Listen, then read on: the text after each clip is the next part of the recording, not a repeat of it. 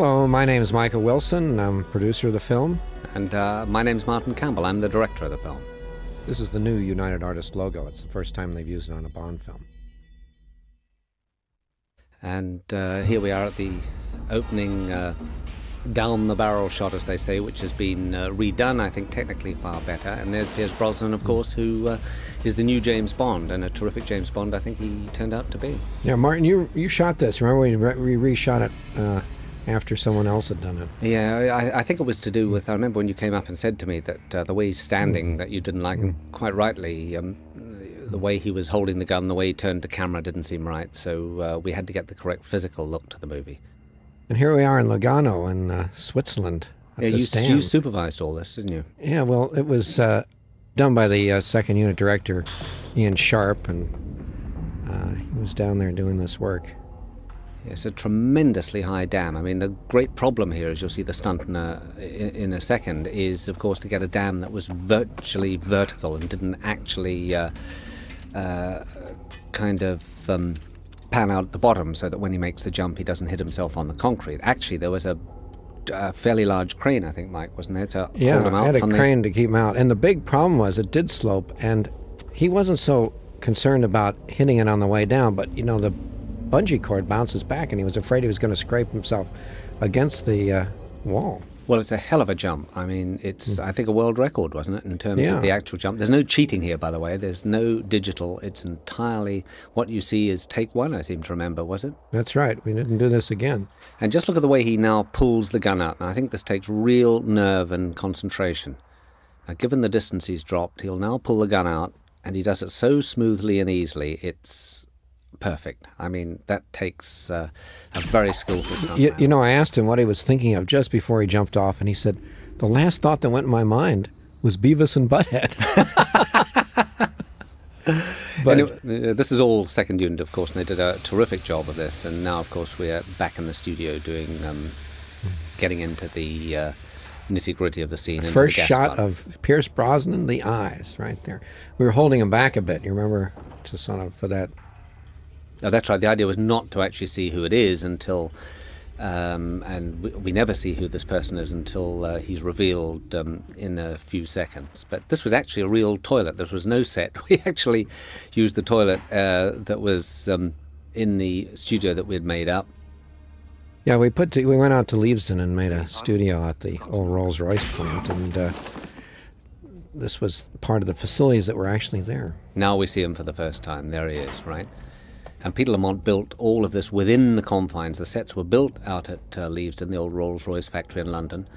I think there's 200 acres on that site, isn't there, Mike? Yeah, and we were using, when we get into the gas plant, which is coming up, we were using the engine testing room, the jet engine testing rooms. And so they're a very substantially built building. Yeah, and of course a lot of this is incorporated in the set that we're about to see in the big gas plant. Peter Lamont did a terrific job of all this stuff, and in fact, I think this was all kitchens from the cafeteria that was once used on the site. Here we're going to see Sean Bean now. I got this idea from Butch Cassidy and the Sundance Kid. Okay, so he moves forward into the light. Now, he's not the villain that we think he is, or a Russian soldier. He is, in fact, 006. So there's a scene in Butch Cassidy very similar to that, which, of course, you always pinch from the best, so I did. And of course, we wanted to cast someone who actually was a potential Bond type, you know, the same type of guy, same age, same look. Yeah, what was important was that, you know, given that previous villains have always been like Goldfinger, for example, Gert Frode, they've all kind of been maniacs, or they've been the head of Spectre, the head of Smersh, so on and so forth. This, of course, is 006, so it was important, I think, that we all agreed that Sean Bean could have actually at one time played Bond and was a contender, so who better?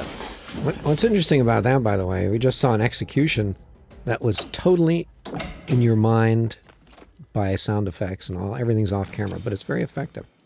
Well, actually, what's interesting about that was I remember the German censor came across, and one of the things, ironically, there's very little he complained about the piece, you know, seeing the film. He said that was one of them, was the two guys being hit so early on.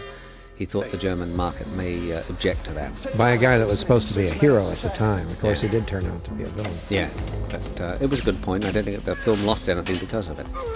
This is very cleverly done, Martin. This was part of your the magic of cinema. You've got this set, so it looks like there's a stairway and a door on both sides of the set, although it was only one-sided. That's right. Yeah. Very good. You can cheat, of course. I know. I'm always amazed when I see this, and I think, God, what you can do with this. Now here we have Oromov, of course, who's played by Gottfried John, German actor who speaks extremely good English. Although everybody you will note that is Russian has a Russian accent. Of course, they're talking Queen's English, but with a Russian accent. And I think he brings to the part of the Russian general a very interesting slant, and largely because he's the actor he is. Nothing that I contributed. I mean, he's an excellent actor. Yeah, quirky, interesting, I think.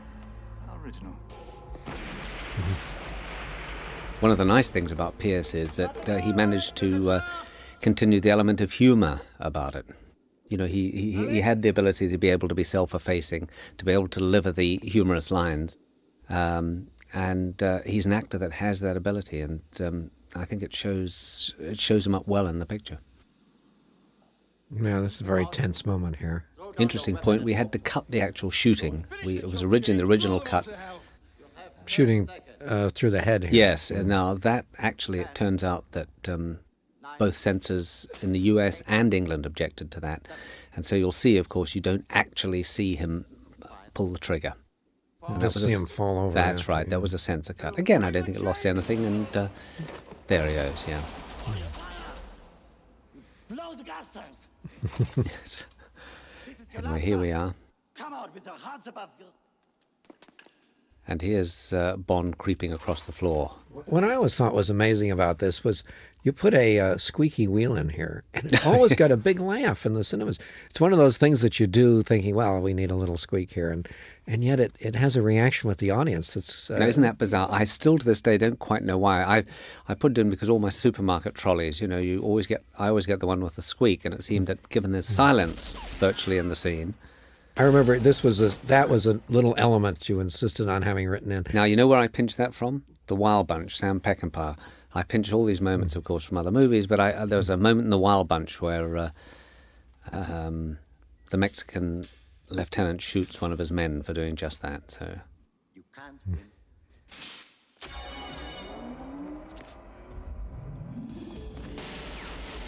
Now, this is very interesting from effects, wasn't it, Mike? Yeah, big effect. A lot of stuntmen got paid that day.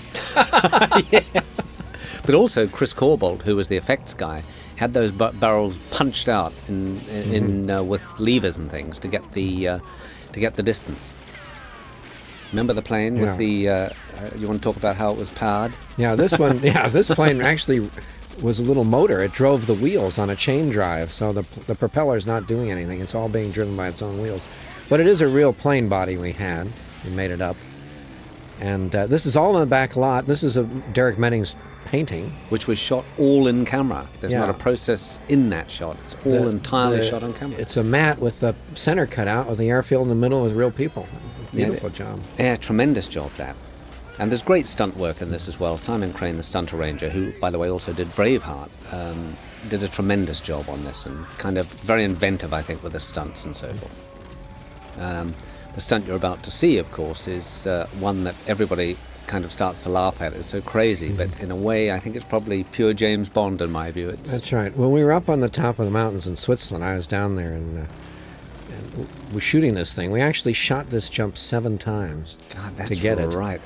And it was a guy named Zou, that French guy, who did this jump.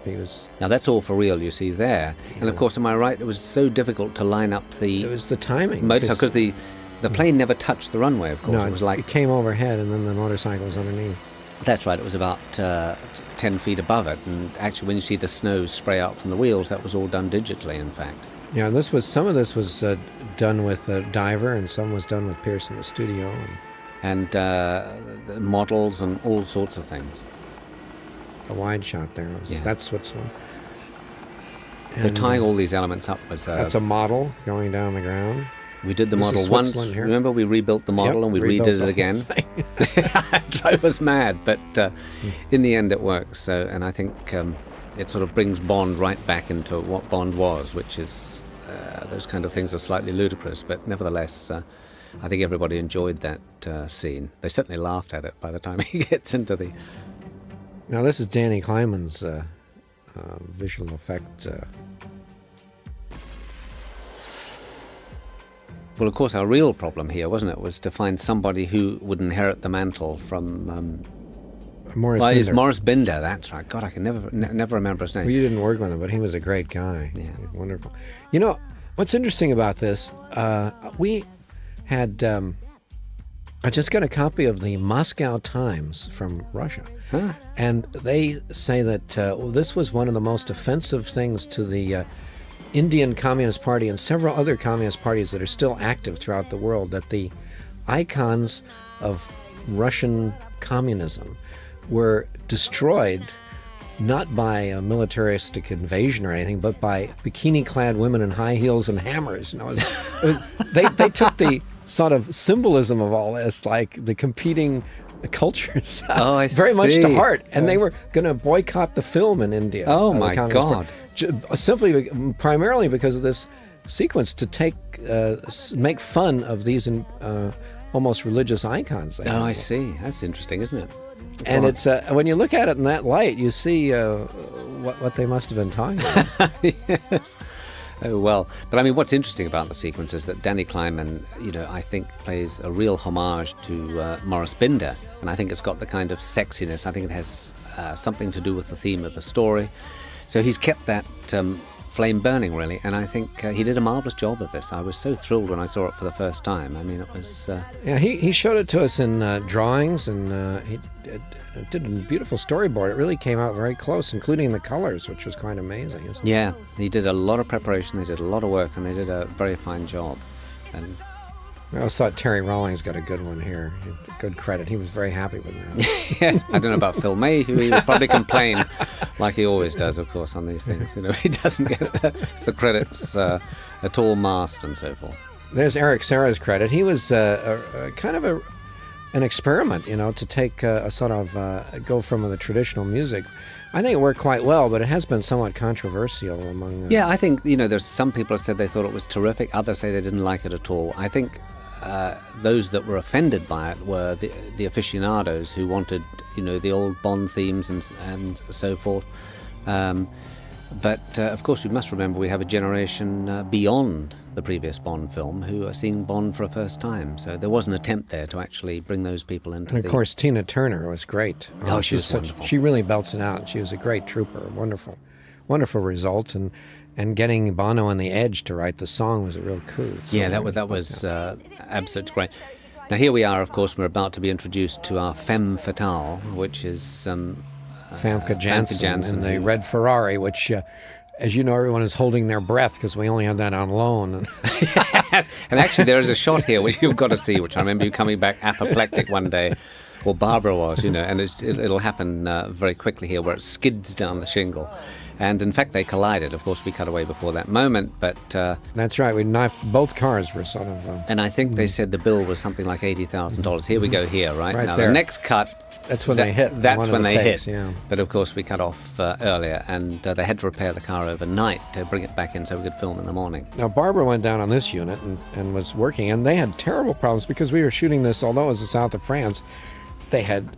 it would be sunny one day and snowing the next. And misty, do you remember the mist? Oh, I was up fogs. there. I shot all the close-ups, by the way. The rest of it, it should be said, actually, that I storyboarded it. Remember Yes, we storyboarded, very we looked carefully. at these sequences, we talked about it. And I think most of in fact, all the action sequences were very precisely storyboarded. And frame for frame, it was good. Yeah, and we had a wonderful storyboard artist whose work, could go into an art gallery, quite honest. But all of this was storyboarded very much as you see it, but a great job by the second unit. I, of course, shot the close-ups, indeed, with the actors and so forth. But all the action stuff was shot by a very competent, very good second unit. Yeah, it's Ian Sharp, and then Harvey Harrison was photographer. Yes, who had many a good night, I seem to remember, in restaurants. He did a good job here. Yes, he did. Marvelous job. Turned out well. Yes, here she is. And so all of this, a lot of this is under crank camera, of course, but not enough to make it obvious. 20 frames or something, not just to add a little edge to it. Yeah, just right. And often the frame count was different for each particular shot. I mean, given what they had to do. Do you remember all this with the bicyclists? Oh, how we edited this up and down, in and out. We couldn't make this work. If we held on any longer, it made the whole thing seem just too stupid. And finally, Terry Rawlings would come back and he'd recut it, and we'd recut it, and nobody was happy until finally, I think we put this shot in. Yeah, remember, we put the shot in. That was it. We tried to find that shot. We couldn't tie him up before. I knew it was there because I'd storyboarded it, but we had to dig it out of the files, and here you go. And we don't dwell on it. Now we go, they all fall over. The French, of course, hated this bit. And here they go, yes. That's and the Ferrari's an interesting one. Do you remember we had to put the Ferrari in, or we had to pay the bill for the dent? We had to pay the bill for the dent and having that extending shot to make sure that the Ferrari beat the... That's yes. Otherwise the Aston Martin. Yes. Otherwise we'd have to pay the money to repair it. Now this is interesting. This is a studio shot, the two shot in the car frontal, and of course behind it is... another shot that was reshot Yes, twice. Oh God, yes, the bloody champagne bottle. The first time they did it, they put the label in upside down. Yes, and you couldn't see what the hell it was, so we redid that. Now, of course, we cut to Monte Carlo itself, and there we have it. Now, the next sequence is a scene I've always liked, and I think you've always liked, which is the gambling, the classic Bond gambling scene, with all the kind of pizzazz that only Monte Carlo Casino can give you. Wonderful shot at night. Phil Mayhew did a great job here. Yeah, beautiful. I mean, it's just as beautiful as it can be. It's really fairyland here. Yeah, and it just looks really, really classy. He did a marvelous shot. And do you remember him driving that Aston Martin? Yep. The steering wheel fell off. He left the handbrake on. Of course, we had the owner of this hugely expensive restored car who was looking apoplectic by the time, Yeah. He may be Bond in the movies, but when it comes to driving cars, I tell you. Now, this is actually the casino, remember? This was a big shot we did in the real casino. That's right. I always think this is the most expensive shot in the film because it took, I had do it at night. It was turnaround. We only had one shot we could do. That's correct. At so 12 it took o'clock 2 at days. night, was it? They wouldn't let us in until 12 at night, and then we went up and did that shot craning up behind with them and the Ferrari kissing. But it because it was in turnaround, it cost 2 days. So Now look at Peter Lamont's work here. It's seamless, really, this stuff. That's right. He duplicated everything from the original casino. Yes. So apart from the one shot we were pointed out earlier, all of this is studio and it all cuts in. This is one of the first things we shot, this sequence here. And I saw the rushes, and then very soon Terry, because he cuts so fast, had it all cut together. When I saw this, I knew that Pierce was going to be James Bond. There was no doubt about it, and that he was going to be accepted. Yeah, you remember we did the test scene on this? Yeah. We did a test scene with the various girls to play the scene and so forth. And we learned a few pointers from that, but it's a scene I thought it's a scene I love this, and it really introduces Bond in a great way, and it's now interestingly that pair of bosoms you can see behind, I think is probably Miss Venezuela. Do you remember they brought in everybody from? I think she'd won a contest from License to Kill, where she was entitled to be in the next movie. So 6 years later, it paid off. A little older, perhaps, but there she is. The second unit shot a lot of the close-ups of the card stuff. By the way, all this kind of slots in, and they picked up these shots of the cards being turned, all of which is very essential, I think, to. Do you remember all the questions we had about the numbers we should put on and everything? There's actually the symbolism here. She comes in and it's 007. Oh, that's right. That's right. So she actually has 007, and he turns over 006. That's right. And the interesting thing, remember I got you to rehearse them? I couldn't. I knew nothing about the game. So Michael, I sat down for hours with them, teaching them the game and the way to handle the cards and so forth. I know nothing about gambling, least of all that game, but you did all the rehearsal. Except making movies, which is a gamble. Yes. I like the way he plays this scene. Yes. It's kind of subtle, but it's humorous. And she does this. Look at her stroking the cigar on that line. She's a very clever actress, I think, Famke. She does. She did. This was her role. She loved it. She had a lot of fun with it. And far more difficult, I think, to play than a lot of people would think. I mean, given what she had to do and make it convincing and funny and everything else. Because right here, you don't know whether she's good or bad. Well, do you think she's going to be the lead girl, I think, don't you? You think, God, this is going to be the Bond girl. This is going to be the woman in his life. Now, watch the way when he says the business about the number plates.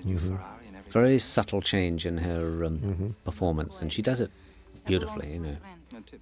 Dutch, of course. She's a Dutch. She lives in Los Angeles, has done for, I think, 3 or 4 years, but is Dutch. That's right, and is putting on, although she speaks English perfectly, is putting on a good Russian accent. So there's one thing I can say: we had a terrific voice coach, but it has to be said that the actors themselves are, I think, unanimously good at being able to be consistent with their accents.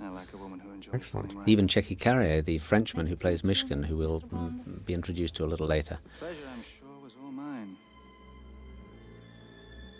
Oh, yes. Up here at night. This is another night one. Colder than you'd think by looking at everybody, as I remember. Oh, we just decided to stage this with the with a performance. You know, again, it's really, I suppose, adapting the location and this little miniature theatre, amphitheatre as such, into the scene. Although it hasn't got anything to do with the scene, it's a nice. It's set, in this kind of a nice set and a nice touch, and Phil, of course, lit all that with. Yeah. Well, to light a harbour at night is no mean feat. You want to talk about the famous continuity problem here? Which eye? Which you? Yes, that's in, that's it's in the studio one eye, and then the cross there to the other eye. Yeah. I've never had any member of the public point it out. I'm looking for bloopers and things in that in Premiere Magazine. Well, I went to June and I said, June, when you shot that, June, I think he had the other eye up. I saw the rushes a couple of months ago. And, oh, no, she says, we looked at the Steenbeck. You must have had it in backwards or something. Yeah. I think you said the same to me, and I said rubbish. And, of course, you're absolutely right. Indeed, he does have the, it was wrong eye. There's the continuity problem there. Now, interesting, this boat. Do you want to talk about that? Yeah, well, we had a hell of a time. This was the boat that was the most modern, up-to-date frigate that the French had. And we moved heaven and earth. Tom Pevsner, who speaks French fluently and can deal with these people, went down there on several occasions and finally got them to bring it into the harbor of Monaco, which, you know, isn't even a French country. And I think for no money. He managed to...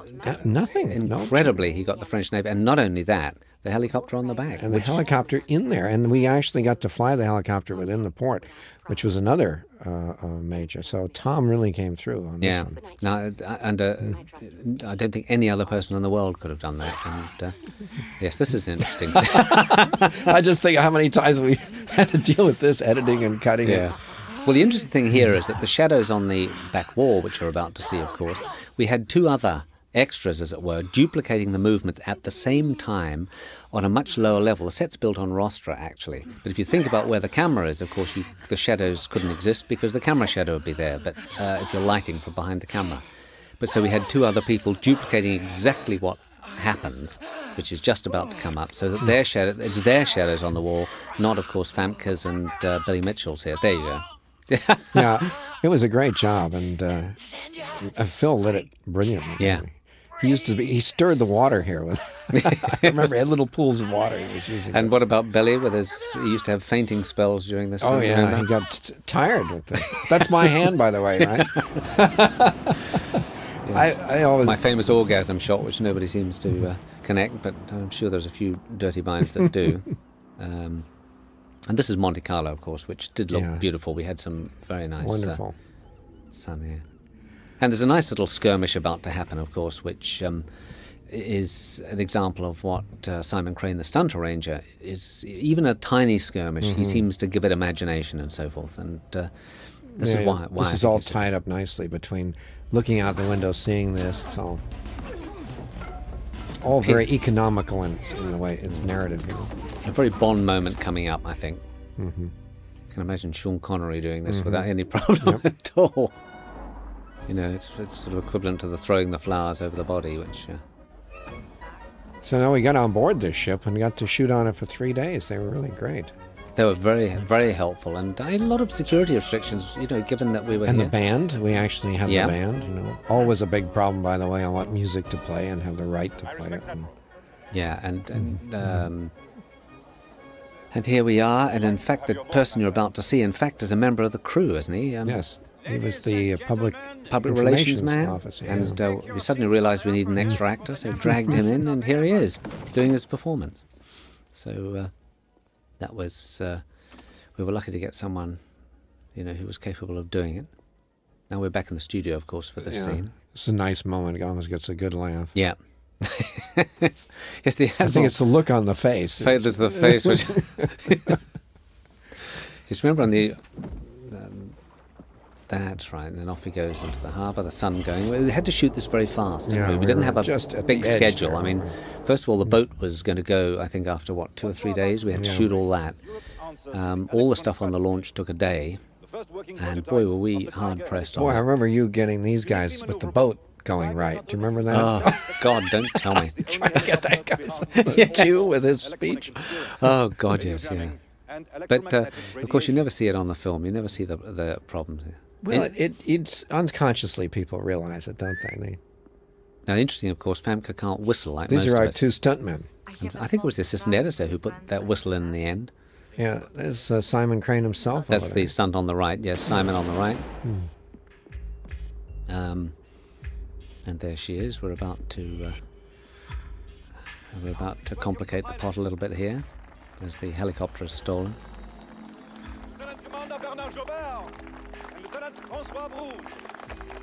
There he is.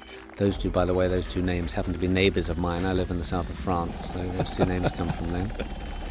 And the French dub was so awful you could hardly hear them. Here we go, here's the helicopter taking off.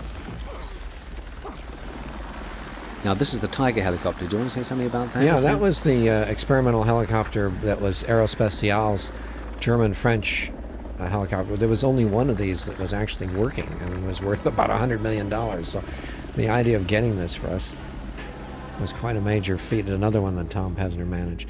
We had the helicopter do a complete loop-the-loop, by the way. No, that's right, yeah, which we cut out simply because it seemed to hold up the action. But it's amazing to see it Now, done. let's talk about, we'll come to this afterwards, but Derek Medding's model work, That's which you right. see, that is a model, and all the exterior here is a model with a real size, a foreground that is full-sized, which we'll see a little later. yes, and once the scene is over, actually. Now, you remember my histrionics in this scene? Oh yeah. When but they're by the getting way, all you the video... got the when we just saw that was that we saw the dog team outside and we saw it inside. Yes, connecting So those getting 2. all that up and running, getting a panning with this was all a major.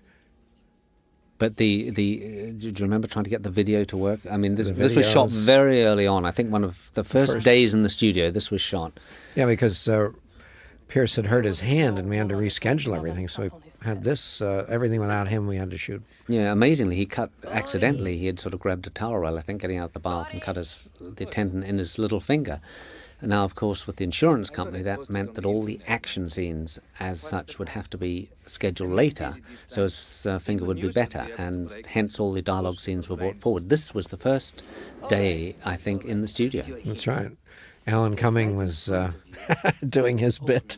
Doing his bit and trying to get all these damn computers up and And running. we just got Isabella, just a matter of 2 months before. Yeah, I mean, shooting. she is a real find.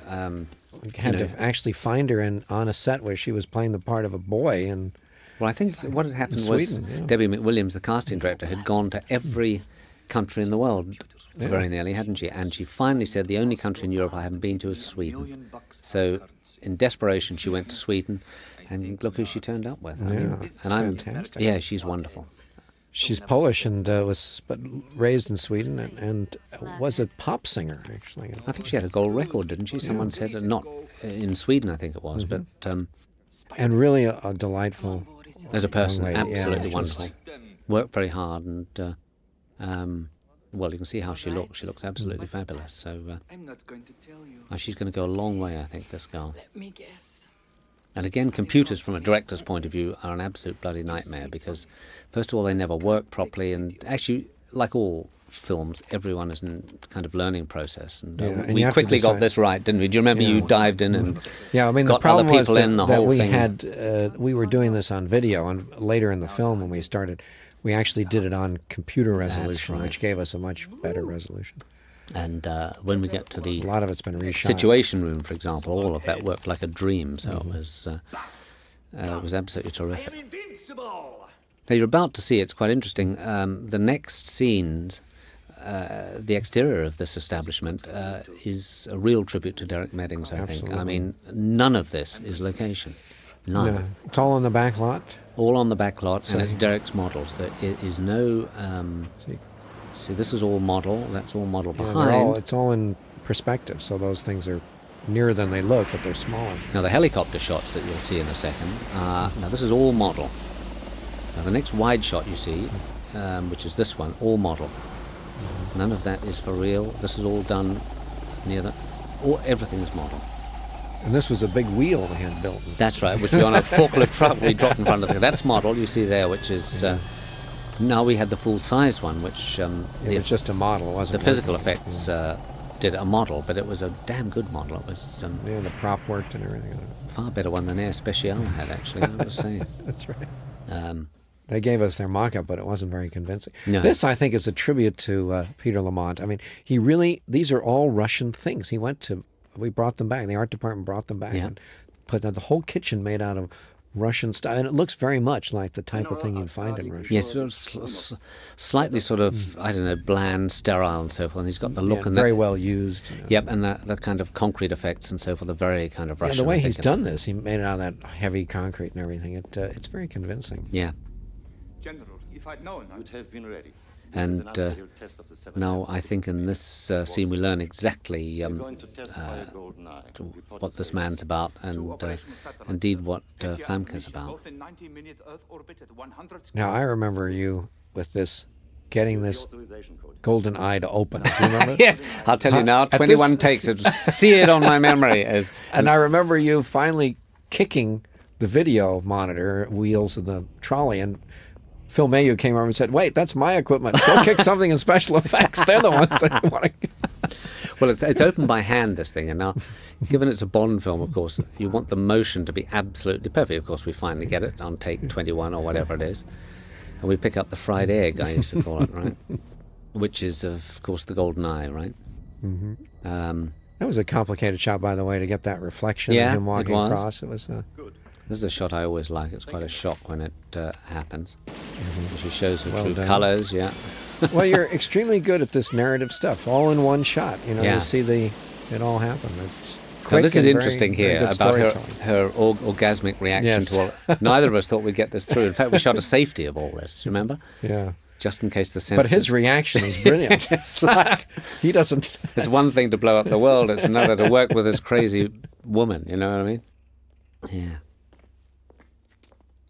Now, remember this business, the laser and all that, but remember the machine broke down that was projecting the map. Do you remember? Oh, yes, Oh, yes, boy, yes. did we God, have a nightmare. They were up all night doing this. That's right. I was thinking, are we going to have to walk away from this set? Oh, God. We had However, nothing they else did- to go to, but it all worked. They all worked, and didn't we go into film instead of, you remember Yeah. what we did do was that we did experiment with the stuff before we started, so we did have, Yeah, we couldn't use a real video thing. We actually went to film. We took and this is all animated on film. that's right, all animated on film, so we could just do it over and over again, and it was... But the projector broke down. That's right. God. And there was only one in England. Yes. Am I right? Was that the... And given we'd already moved everything because of Pierce's fingers, it didn't leave us a hell of a lot to...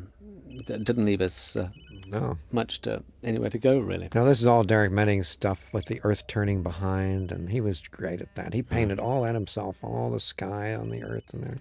It's all made up of different elements. You know. Yeah. I was talking to Richard Donner about his work. You know, of course, he did Superman, and I think he won an Academy Award for it, but he said that he thought Derek was way above one of the best model Well, he makers in was the a- world. He said he's really instinctive. Instinctive and practical and very Yeah. artistic. Yeah. Remember this? This is right. This is Now, cutouts. do you want to talk about the cutouts? Well, yeah. they just painted cutouts. They're just plywood cutouts, those planes. Yeah, marvellous. what you I get mean, away somebody with. was going to have us go to Russia and shoot it and all that Yeah, stuff. we actually Oh, investigated that I possibility. know. It was a fortune to do all that. And you'll see when the planes take off, again, Derek comes to the fore with that. They're all models. So here she is, right? There she is having another orgasm, so off they go. Now, this is interesting. This is a line, you know, that never really worked. Never in terms worked. Of, nobody laughed at it. It might be the music came in over the top. Maybe of it is. It's a Or she corny threw it line. away, but- maybe. Yeah. It's a Had to corny ventilate line, and some. normally that kind of corny line in Bond gets a laugh. It didn't. I think she delivers it correctly, but it never got the laugh. So obviously something didn't work. Now here again, that's the. In fact, we did a crane on it. Now this is Derek Meddings again, heading off into the sunset. That's the all model. That Here we go. Now the jet's taking off. That's at Leavesden. That's our air tower at the. And those are models studio. again. Yep. All 3 models. models. Here we are at night. Remember getting the bus? It was a fortune to get a bus to come by, and they broke down, and finally we just shot a bus in the street. That's right. Yes, which we should have done in the first place. Now this is Moneypenny, of course. The essential thing we decided was to keep the characters going from the old Bond. Yeah, and Samantha Bond here has a real interesting kind of very classy but very sort of interesting dynamic she has in terms of Bond. She has a way of dealing with the humor, Yeah. Giving him as good as he Yeah. gives. Yeah. What would I ever do without you? Which is generally a theme throughout the movie. The women do give him a pretty tough time throughout it, and it was one of the things that we talked about, when we were discussing the script, and I think it was one of the things that you and I wanted, was to make the women a little tougher, a little more independent, a little more aggressive, and in all departments. And of course, I think that comes through in the film. Now, all this computer stuff again was actually computer this time, not video. We'd learned our lesson by this particular scene. Yeah, this was there's 9 videos. There are 12 videos. And by the way, that building you saw establishing this place was the real MI6 in London, the real building. And here we are establishing the helicopter and so forth, which is there. And of course And here she is, Judi Dench. This is what really that was the idea.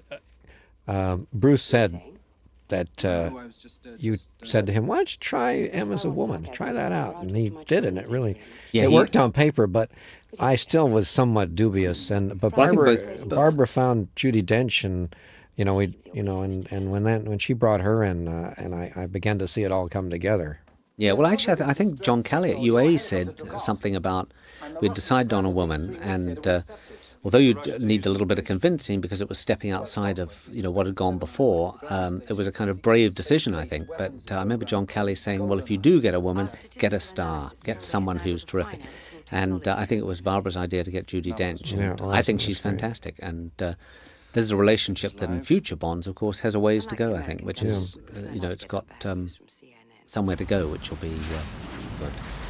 Now, this is computers and models and things, that one. This is... I always thought Isabella looked slightly strange in this shot when she comes. It sort of looked like Isabella for some reason. I don't know, it's the trick of the camera. This one that took a while, all that digital stuff. Yeah. Now we're getting a lot of the digital work we did in the film, which was... Yeah. Now, the stuff coming out with the weapon firing, that took an awful lot of... to decide on how many, in terms of the electrics. We all contributed to this, I have to say. Everyone had an opinion, and it was our biggest worry. Do you remember? Right. It was, it has to be an atomic explosion outside the atmosphere, and to be convincing about it, and yet let everybody see this effect, and see it in a way that they kind of understand what happens. And then remember this, it was all over, you think it's over, and suddenly the electrical stuff starts. I suppose finally, of course, to keep these things simple is the thing. Now here's interesting, obviously this is all digital. That's her, That's Isabella. That's the double. That was this double going over. But all that stuff towards camera is her. Yeah, and we blew the place up like this, of course, and the electrical effects were added afterwards. And very good electrical effects they are, too. But hell, do you remember that day? I love directing explosions because you get 5 cameras, you point it at them, and you say... fire. you undercrank every camera, and you overcrank every camera, and it's all over in about a second and a half. You hope it works. Yeah. Now this, by the way, for the airline version got cut out. Interestingly, anything to do with explosions. They didn't want to know about planes. They don't want planes. So if you see the airline version, well, Remember that? You wanted that to be like the farm Hill aircraft explosion, where the two of them hit together and then they fell. Farnborough, where the Russian plane blew up for real. Yeah, and it was just after they hit, then a few seconds later they blew up. That's right, rather than just the conventional sort of moment of impact type explosion. Here again, here she is, she trips up. That's right, the steam pipes force her out. And this is our stunt girl. My heart went out to her with this one. My God. It's terrifying, isn't it? God, dear, oh dear. Again, Derek, of course, you can see there doing his great work.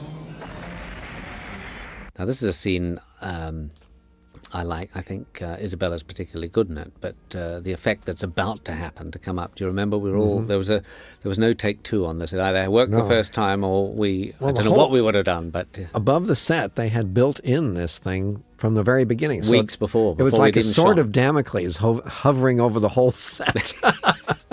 And I was hoping it wasn't going to come through before we needed it. And we had to put Isabella in the scene, as you'll see in the shot. You know, it's the and of course it's based around the idea you hear these creaking noises, but you know, it's the old story. It's like the shark seeing the man's head and jaws. Really, you let the audience relax, then you hit them right in the mouth. That's the sort of concept, but it was a hell of an effect, and it did work extremely well, I think, the first time. I mean, Terry's cut the hell out of it, you know. I think it falls about 7 times, doesn't it, the shot? But it takes a long time to get down. Yeah. No, there she is. There she is, actually standing there when it happened. Yeah. And your heart's in your mouth for all that stuff.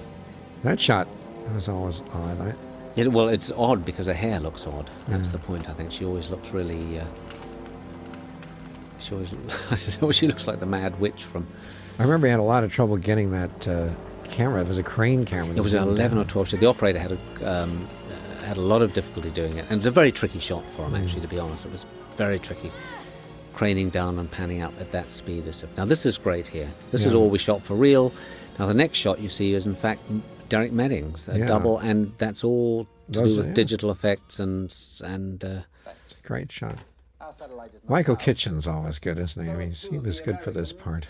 Well, it's interesting that, you know, it's a very dry part as written, I think. There's always the technician that knows it all and has to tell the audience what's going on, or at least, you know, offer up what's going on.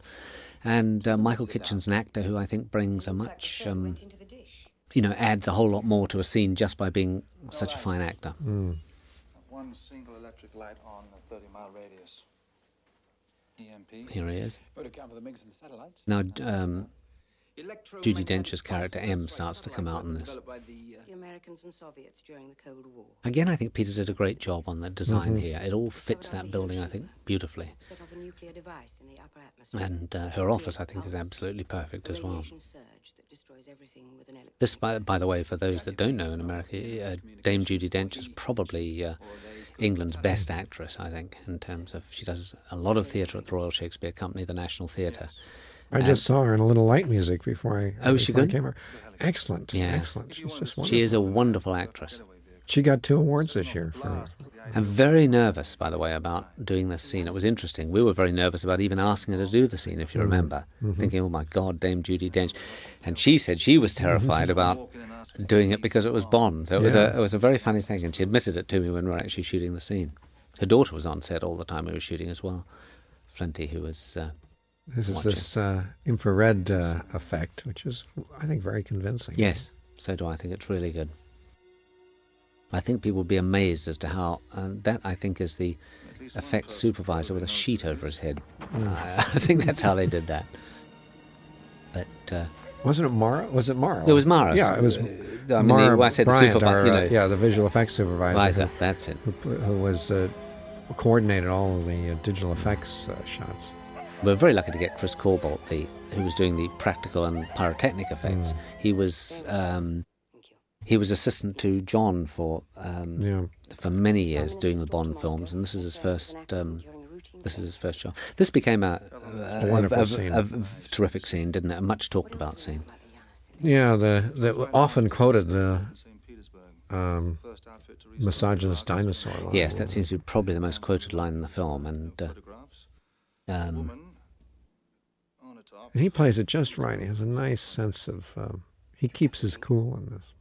Yeah, but the great thing about her is that she, you know, and there's a marvellous reaction at the end of the scene, which, you know, she's very tough in this scene. She lays it on the line. She doesn't pull her punches. On the other hand, at the end of the scene, you realise, of course, that she does feel for him and understands just how difficult and how dangerous the job he's got to do is. So. But she's no nonsense. Yes. And it's based on... But not hard, I don't think. It's based on Stella Remington, who was actually the head of MI6. Is she still the head of MI6? When this was... She's resigned. Oh, she's for 3 resigned, years, during the time we filmed it, she was there. Yeah. And so this was really in keeping with the reality of who was boss. Yeah, yeah. Helicopter posed no immediate threat and wasn't worth Yes, and he's got the right sense of, you get a real sense that these two are at loggerheads with one another, and that, you know, there's a real kind of tension in the air between them.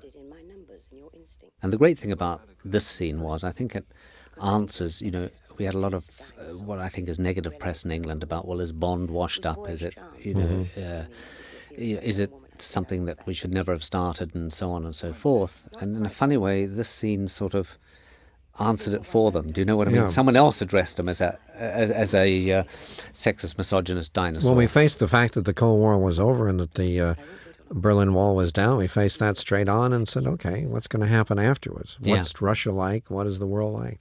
Absolutely. I want you to find Goldeneye. Yes, now we're just coming up to that reaction I was talking about. She told him to go out and do it. Come across Audemars, guilty or not, I don't want you running off on some kind A of very strong performance. See how still she is. I mean, they both are, actually. Stillness is a very powerful element on screen. One thing you'll notice with British actors is they don't wave their hands around like American actors tend to all the time. Bond, Yeah. Now just watch this reaction. back alive. He goes, and just that look down. Do you see? It says it all. Ah, And yes. here we are in St. Petersburg, looking at the Winter Palace there. And that was a band that Hermitage. we, of course, hired and so forth. And were you there? Did you go out with, or was this No, Barbara? Barbara did all that stuff on the second unit there. This, of course, is shot in London. This particular. This is the Draper's Hall. Now, of course, for those that are interested, one of the extras here, probably the one you'll see overacting wildly, is in fact our producer, the one talking to you now. So I should point him out. And Well, you gave me a couple of close-ups, I noticed. Huh? well, I had to. I mean, it was political. God help me if you'd seen Russia's the next day and I hadn't given you that.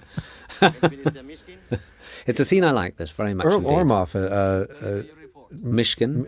yeah, Ormov's very good here, and this is, of course, the first time we see Carrie Checky Carrier. Yeah. Checky Carrier, who's a wonderful French actor, Yes, and one of my favorites. yeah. He, I think La Balance he was in, which there's Michael on the left, you can see. Very good actor. Oddly enough, the French have more difficulty with the Russian accent. Simply to overcome the French accent is very difficult. But he did a great job, and it's a scene I like enormously. Very well played by everybody. Lovely location in the centre of the city of London. That's the financial area in London. Yeah, I like his reaction when he says, right here, when he says, what is this? Oh, and what about the other two, he says. Yeah, now the plot thickens. And it's great getting these actors from Europe instead of the actors that we've seen many times before. These are new and different and, known on the continent, of course.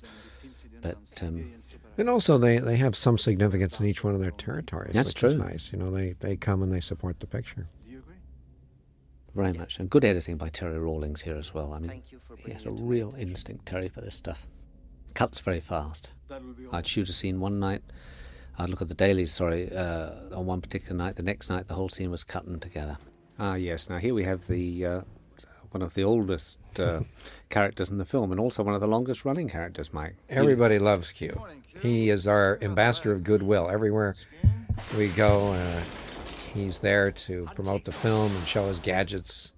He's got a lot of the original gadgets, He goes around with them, the original briefcase and all that. And actually, one of the great things is, of course, that when you come to write a scene like this, everybody's got ideas as to what the gags are. And in fact, I think the first gag that we have, which is in the telephone booth, which is you'll see very shortly, I think that was thought up by Chris Corbould in special effects. Mm-hmm. So everybody wants to kind of contribute to the gags for this thing. He's what, 80 years old now? Oh yes, very, very close to it. Needs a little help with the cue cards occasionally, but yes, I know that. I know that. He's also hopeless at gadgets. I mean, you probably in the press read about that, but he genuinely is. I mean, he's quite clumsy, and he's the first to admit it, actually. claims to be all thumbs. All thumbs. He's absolutely right. Of course, he's all thumbs. But it's a scene I really enjoyed doing, and it was interesting also that everyone forgot about Pierce, and most of the crew rushed to have their photograph taken with Desmond during this. Here we are. Here's the telephone. Yes, this is the telephone gag, I think, that Chris Corbold thought of. Yeah, this scene tends to build from one thing to another, and it's they're all slightly thrown away, so they're not. You don't have to dwell upon them, so they kind of has a nice breezy feel about it. Yeah, and it's a scene I always used to look forward to most when Bond films was the Q scene. He really established a kind of terrific following with the character that he became. Well, he's always gives Bond a difficult time. Yes, he doesn't like Bond at all. No respect. No respect. That always got a big laugh. The guy being wheeled out, just throwaway gag in the background. I think he blew more things up in this movie than any previous Bond movie. Everything seems to end up in flames and rubble. There goes the girl waiting there in the background patiently. Actually, it's interesting, funny gag though it was, of course, that she actually injured herself on that take. That was take 3, and although not really badly, it certainly hurt, and she was bandaged, I think, for 2 or 3 days. This is all done out at the horse. Yes, this is all done at Ascot Races, and it's done out at the new. The stands, the new building that they've built out there, and we converted this to St. Petersburg Airport, put up the signage and so forth.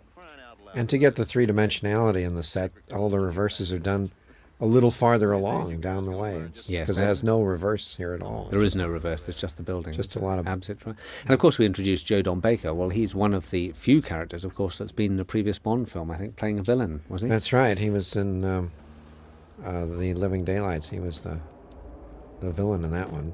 Yeah. Well, of course, that had happened with Charles Gray. Of course, he'd appeared as our man in Japan, and then appeared as Diamonds Are Forever as Blofeld. So there is. It does happen occasionally in the Bond films. But also, he's kind of, I suppose, he replaces the Felix Leiter character in a way. It's this is what he is. He's the CIA contact, and he looks very seedy and kind of down at heel and so forth. But he's very funny, and Joe himself actually is extremely good at comedy and so forth. I mean, given that all his earlier roles, like Walking Tall and so forth, he was playing a very tough, kind of hard character. I think it's a kind of revelation to just what a good actor he is. Well, you had him too in your miniseries. In my miniseries Edge of Darkness, yeah. And again, he played a humorous role in that, yeah. Here's Isabella down there. This was done in at Pancras Station. It's in Pancras Station in London, yeah. And this again was the Courtauld Institute. We use that again in London, and the reason, of course, was that in St. Petersburg we felt that, apart from number crunching time in terms of the budget, the other reason simply was the damage or the problems that we might encounter in St. Petersburg in terms of the bureaucracy and so forth. Yeah, and it was also the danger. I mean, everyone who went there, Barber took this whole second unit there to do the tank chase stuff and some of the establishing shots. Everyone had to have a bodyguard with them all the time. It was high risk for us to go there. Yes, and it's interesting also, of course, that the upcoming tank chase, which is a little bit into the future, but when that happens, of course, we'll discuss it more at the time. That was originally all set in St. Petersburg, and most of it we shot back at the lot for the same reason we did this. Valentin Dmitrovich Zukovsky? Yeah. Anyway, the second unit shot all of the, all of the stuff actually shot in St. Petersburg, and we slotted in. This was on down here on our set and back at the.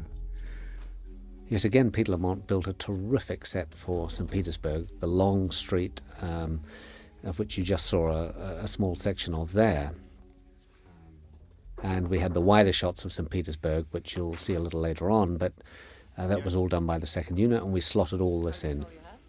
Yeah, it was 560 feet long, that train. That's right, incredible. In fact, we could never have done without it, to be honest, and it probably would have cost us 10 times as much had we shot it in St. Petersburg. And we never were quite sure about the political stability and what cooperation we were going to get or not get when we actually got there. Yes, I think in retrospect it was the single best decision we ever took was probably that, I think. Here we are back on the computer screens. Yeah, now we're getting into computer screens that we're using actual... I think in the final cut, this was one of the sections of in the middle of the movie that we did quite a lot of tightening. Yeah, we tightened this up. We had an extra scene in here, which we... That's right, and what we felt was that the narrative seemed to be going on too long, seemed to hold things up. So this, I remember the first cut being like about 41 minutes, something like that, and we took 12 minutes out anyway from that cut. We previewed it, took 12 minutes out, and that was the final length of the film. This is St. Petersburg, obviously. And remember this voiceover, we had Bruce come back and write, because we did cut some stuff out and I was going to tighten it up That's correct, by yes. linking it with that this voiceover. Exactly, and the thing was to simplify Bond's, the way in which he extracts himself from Valentine's clutches in the next scene. Are you sure you want to do this? Last guy who dropped in uninvited went home air freight in very small boxes. Yeah, we had a lot of fun with the writers on this one. Bruce Fierstein was the last one we had, and they were all great. Yes, it was a long process, but like most films, I think in all there were 4, weren't there? Yeah, The 4 writers. Michael Franz came in with a good story and screenplay, and from there we had Jeffrey Kane come in. He really sort of pulled it together, and basically the narrative elements in the story were all put in by Jeffrey, and then Kevin Wade was on for a while, and Bruce came in and really spent a lot of time with us, sort of, and you... Well, I think we all... I remember it was an interesting process, because actually after the Michael France draft, I think we sat down for what must have been close on 3 months, wasn't it? Or 2 months, certainly, of just discussing the plot and, tightening it up and putting together all the... basically coming up with a treatment from which Jeffrey could work. And a lot of these scenes, it's interesting when you see scenes, how different writers have sort of put grace notes in and worked them out. Yes, absolutely. Now this is interesting, because here we have Robbie Coltrane, who's probably well known in England as a comedian, and also for a series called Cracker, which is a superb series where he plays a prison psychologist. And he's kind of playing a comic straight role here, but he is a terrific actor, and he really makes this scene sing. I think Pierce is terrific in this scene as well. We shot this very early on, if you remember. It was one of our first scenes that we actually shot. And this is Minnie Driver. She's has a nice career going for herself now. Yes, she's very funny in doing this. Robbie is wonderful, though. He has an ability to be humorous and menacing at the same time, and it's just perfect for this type of a villain.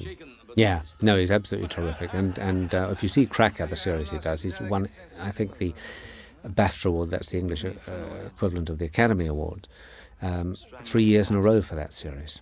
But this terrible rendition of that song. Yeah, we had to get a good singer. Remember, you said we've got to get a good singer who knows how to sing badly. Yeah, there's no point in getting just someone to sing badly, because it just won't work. Yeah. And Minnie Driver is actually a very good singer. She is a good singer. And you remember we recorded this? Yeah. Were you there at the recording? Yes, I remember. was. Oh, yeah. We were. It was at the Snake Ranch. That's right, in Chelsea in London. Chelsea. And we had varying degrees of badness, if you remember. We thought, oh my God, that's too bad.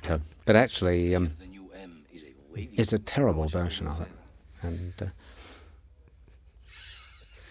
but it's the whole idea of what would happen in Russia, imitating Western ideas and having CD clubs. It's the way the new Russia is. That's when you go over there, of course.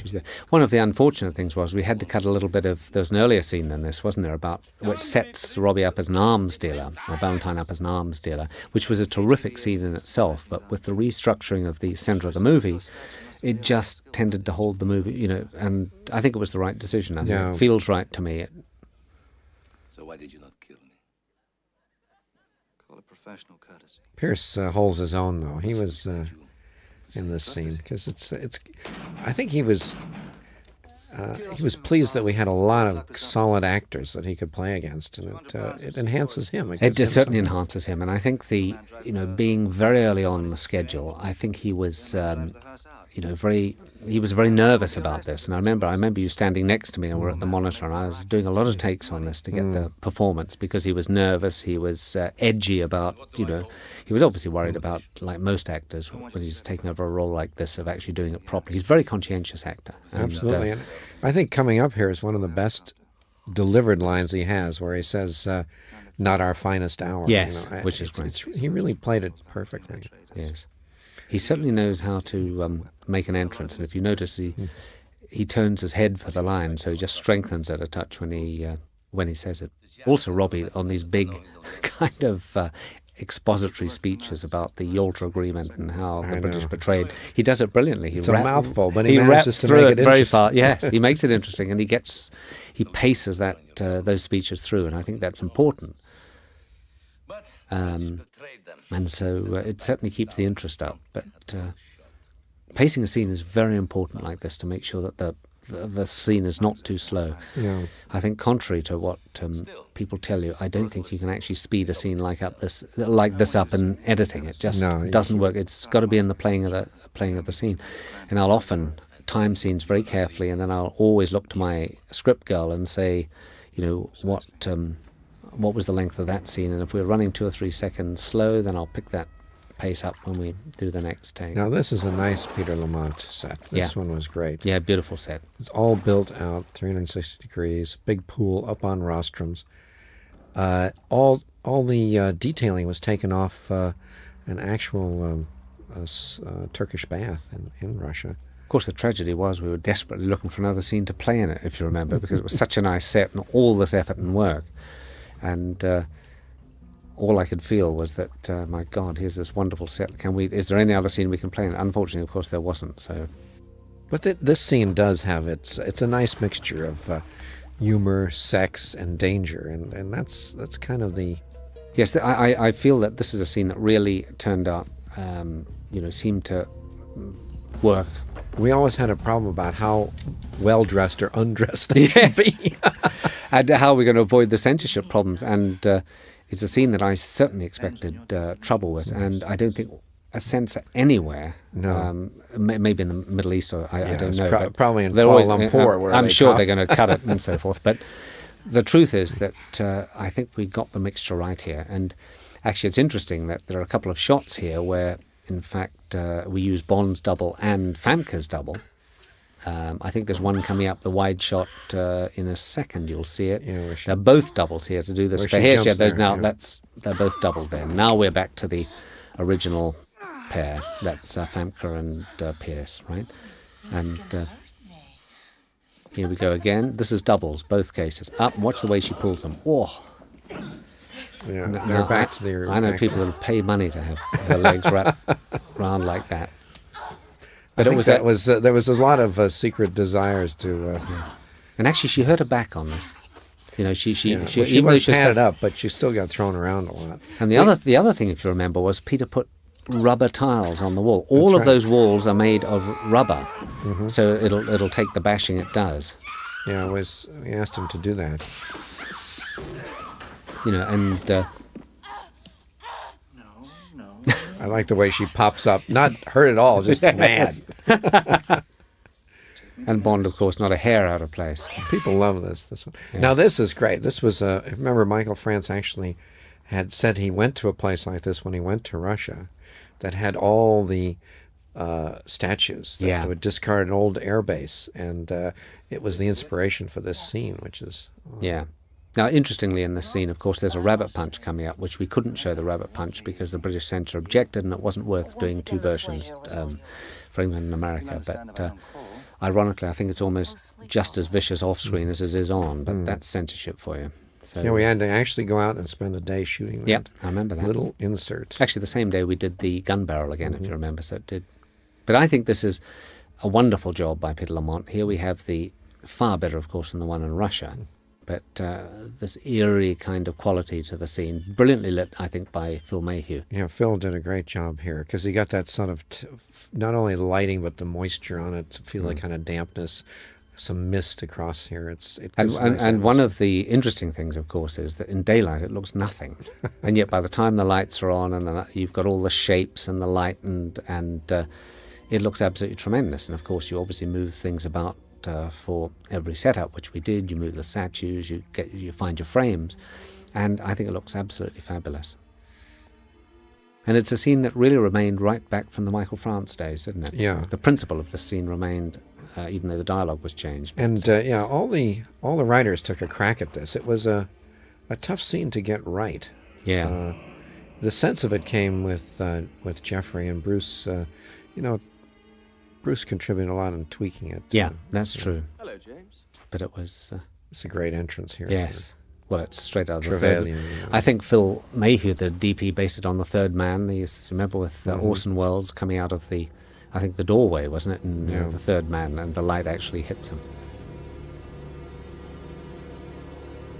But it's a great place to play a scene. I mean, look at it.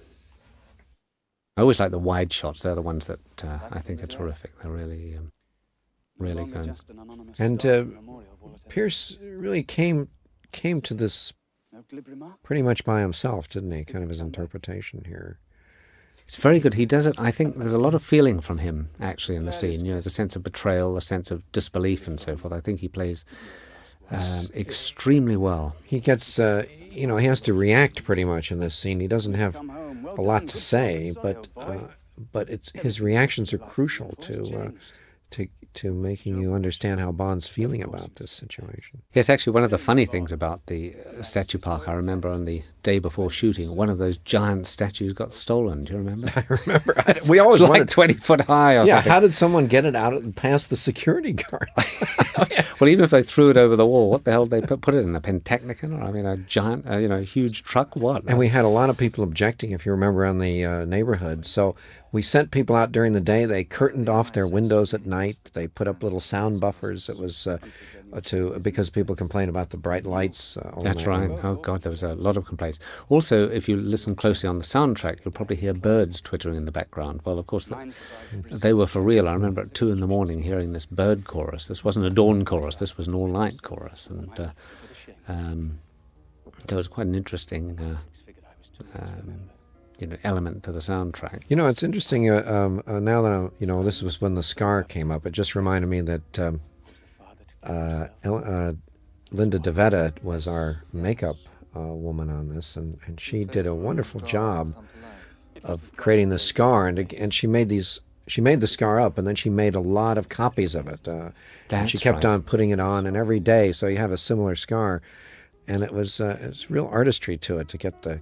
Also, the thing was to get the scar so it didn't deform his face too much. I remember that we all laughed at the Richter smile description in the knob script. Of an ear. It was also described. Yes. We wondered what we were going to see, but luckily it never got that far. This is the final result.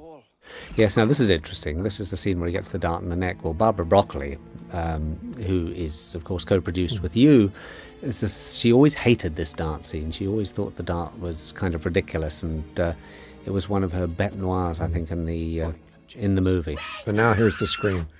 This poor girl got hoarse here. Yes, how many times do we do this? My God, she screamed and yelled and stamped and so forth, and her voice was completely wrecked at the end of this. Yeah, this was a scene that was a little tricky. Remember when we edited the whole thing down, we put in a couple of extra little effect shots. Yeah, actually, I'd storyboarded this scene pretty detailed, and what you see is pretty much what the storyboard contains. But it's all these missile shots that you're about to see when he realizes, of course, that the missiles are going to launch are all digital, in fact. I mean, one of the great things with digital is the missiles will go exactly where you want them to go, and you don't have to worry. So all of that is digital.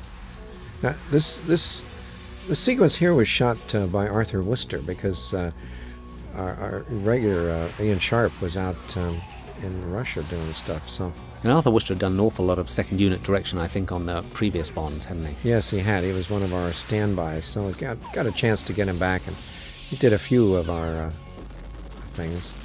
And here again is a combination of models, digital, real, studio, of course. And again, Derek's model, there you see it. Oh boy, did we have problems with the double parachute. Remember this thing? I think it was 33 takes in the end. How many times we saw this this thing with one parachute open, the other one didn't. Oh, Crashing God. down, yes. I know. All night long, these guys would go out. Again, that's model, what you see there, which again is incredible. Now we're back to the real thing. And here we go. So this is the first time the Bond and Natalia meet. That's correct. She kicks him in the shins and off she goes. That's the first meeting there. My only memory of all of this was I was feeling as sick as a dog during the shoot. Do you remember? It was the night I was so ill that I couldn't... and here we are, these wonderful Russian Jeeps that none of them worked. So everyone, I think, broke down that particular night. I think we had 6. We end up with 4. Yes. They collapsed and broke. Now here we are in Russia. This is... and it cuts it together nicely. And the same... It's a very interesting facade. This is in St. Petersburg, this particular shot. And very eerie, kind of stark-looking building. And again... Peter Lamont is his best here. On wonderful set. This is trying to feel like an underground cavern, based upon some places we actually visited.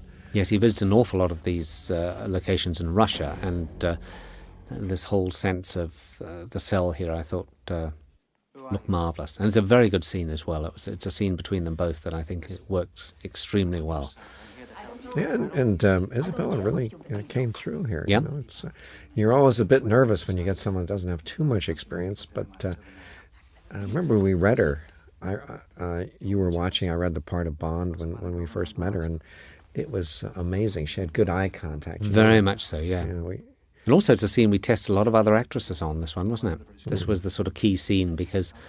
it's quite an emotional scene for her, and it's quite a difficult scene for anybody to play. And I think we had 4 or 5 actresses test for this part, and this was the scene we used. Yeah, of course, for a Bond lady, she doesn't have much wardrobe change. She went through most of the picture in this outfit. That's absolutely right. I think it's the first time. So the short skirt, of course, was... I mean, we've got the beach scene coming up. There's that famous crutch shot that I like so much that Terry Rawlings insisted stayed in the movie, and I backed him up 100%. But beyond that, this outfit, I think, was on, apart from the Kenzo coat she found on that sledge in the middle of nowhere. Yeah, she was on half the picture in this. Lovely lighting. I think Phil did a fabulous he did job. Wonderful. I remember talking about it in the day. So, well, I want it to... Dawn's coming up. I want to have low slant lighting in this room. Very chiaroscuro. It's great. Now, this is a terrific scene. I think it's a good scene because it's nice to see Bond get riled up. These two start arguing, and she interrupts all of this and tells them what she thinks of them. And I think it's a scene I really like. Yeah, and then when Ormov comes in, it really picks up the way he and Mishkin go at it. It's great. We're about to sort of enter a very heavy action sequence that kind of probably the biggest, or certainly the longest action sequence, I think, in the movie. I think. In the archives, remember this was in a Michael France draft. It got dropped out at one time, and finally... I think it was you that said it should stay in, actually. Yeah, I remember even myself was saying, well, do we need this? I mean, does it have to be in this? And I remember you saying, yep, I think it's a really good scene, and it proves to be a terrific scene, actually. I think the idea that they're on top and you can fire through the walkways and all that is kind of an interesting idea. Well, as written, of course, it was a lucite floorway, wasn't it? It's supposed to be plastic and they'd fall through. And the complications were so great, but actually I think what we finally get in the film is just as good. It also is a very good. It's a very good piece because now we really see Pierce in action, probably for the first time. And apart from the opening sequence, he really comes into his own. Very, very good at action. And an action hero running around in a suit and tie, not something you see very often. No, he handles himself extremely well. The point is that a lot of actors are not great at action. They're not. Some actors that physically look very strong are often actually not that. Capable when it comes to doing action. Yes, and it happens in a few seconds, I think. Yeah. There's always a question here, did he get all the bullets out? Yes. I remember you worrying about that, yeah. That's right. And now, of course, this is Bond being Bond. Here we go. Yeah. And of course, multitudinous soldiers come charging. Well choreographed. Yeah. Simon Crane has done a great job here. I certainly think he's one of the best stunt arrangers in England, no question, if not the best. Does a lot of the stunts himself as well. Touch of Sam Peckinpah there about all this. Notice there are no bullet hits on anybody. Now, one of the things, particularly in terms of censorship, while there's a high body count, blood is not something that no raw liver at the camera line. Absolutely not. And in fact, I think we barely put blood on anybody in the whole movie, quite deliberately, because the censors object to it. And I think we would have been in serious trouble if we'd put... I don't remember actually wiring anybody up for a bullet hit in the movie. I simply left it to the stuntmen to give the whole sense of, in their action and so forth, to sell that to me. This is a great complex. That was the end of Peter's Street down there, isn't it? That's right. Now, interestingly, what you see here was actually in the building, or a lot of it was in the building, that a real part of the building, wasn't it? These and files. You see, and all those tanks up there, we ended up lending to Richard III. They're part of the Richard United III Artists. movie. Yes, that's right. That's right. And we got them free of charge, so we could just pretty low budget. This is very interesting because it's how to escape 10 million bullets, and as only Bond can do, and not put a hair out of place. And all the paper flying around. Yes, that was something. Wasn't yeah, that was. I think it was £10,000 worth of in that one. What that little sequence is, just in the bullet hits alone, all the paper exploding and so forth. I think it was like £10,000 just for those hits. Yeah, it's a very exciting sequence. It was a complicated sequence to do, but it turned out extremely well. Here we see the Q's belt in action. I love those sort of Errol Flynn things. Round they go through the wall. And that was Simon Crane himself actually doing that stunt. That's right. And going this through is the window. Pierce, though. That's he Pierce, did a pretty of good jump up there and running around here. He's also very... he is very active, isn't he? He's very active, and he also punishes himself. By that he wants to get it right, and if you say do it again, that's not good enough to him. He'll respond to that. I could show him on the video, and he would go back and do it again. I don't ever remember him once, or perhaps there's one point in the story later on which I'll point out where he got really fed up. But beyond that, no, I don't blame him. Actually, he had for a good cause to be. Now we're coming up with this shot. If you remember, oh my God, we had that tank took 1 mile to get up to speed on that airport we were at. Yeah, and you'd listen to it coming for a minute and a half and wondering that the car and the tank were going to be in the shot at the same time. Had to be timed perfect. Absolutely, and they would come and we'd all be waiting tensely, and everyone would be silent. We'd hear the rumbling get closer and closer, and of course, suddenly Simon would yell "cut" because it was half a second out. I mean, if it hit that car, then people would be dead. Yeah. So it too had too to early, and it was a danger. Too Yeah. late, and it was out of frame. It was really a perfect job. I think we'd had 5 run-ups before we finally did it because we could only do it once. Yeah. Now this is great between the street we had and St. Petersburg and. Well, it's faultless really in terms of you simply can't tell. But I mean. I think Barbara was down there 2 weeks with the crew. That's right. And Sharp and the people. And quite clearly what you're about to see, this business with the canals, which will happen after the sequence, that is all shot in St. Petersburg. I know, and that was a rough street. That street had on the Japanese embassy, the French embassy, the Pushkin Museum, the mayor's house, and how they let us, well, of course they did object, but it's amazing we were able to shoot on this street. I know, incredible. And it's a lovely stunt coming up. I thought Simon did a fantastic job with this. I mean, I certainly would have liked to have done it. And when that one hits that one, the whole thing blows up. I mean, it's...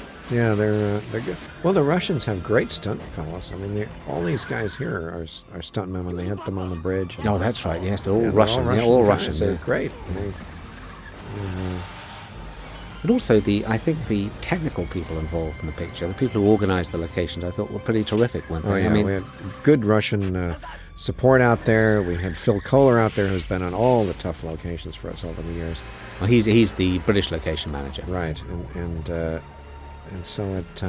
And negotiation was a long process, and obviously there was a hell of a lot of red tape to get through. And even then, when you got the permission, that didn't guarantee anything, to be honest, did it? In terms of, I mean, on the day, anything could happen, you know. But it turned out wonderfully well. Of course, I don't think we want to I think in the retrospect, though, we were happy it was a shorter. We didn't take the whole first unit out there. I think it was. It could have been a disaster. Yeah. Yes, there's quite a lot of mass destruction in this, of course. But no one gets killed. I think that was an important decision to make. Yes, I think you're right. How nobody gets killed, of course, is a complete mystery. Well, it's supposed to be a sort of funny, you're supposed to have fun in the chase. Yeah. And if you see someone actually killed, it kind of spoils your fun. Well, the one I love is the one coming up, I think, where the tank just totals two police cars. And there's a pause. Right Here we are. Right. Now It goes right over this one here. I love this. Now watch there. that. Now watch the next cut. Now they all come out okay.